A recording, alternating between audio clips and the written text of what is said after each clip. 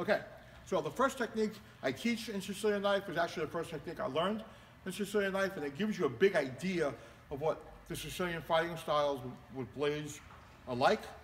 We, again, technically fight one hand behind, so nothing gets cut off. What Rick is going to do is come in and lunge and stab to me.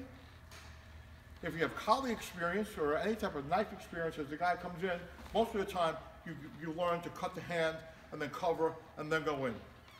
And Sicilian knife, they don't waste the time with that. As he comes in to me, I get out of the way, I get all my parts out of the way, and then cut him. So if we go from the other side,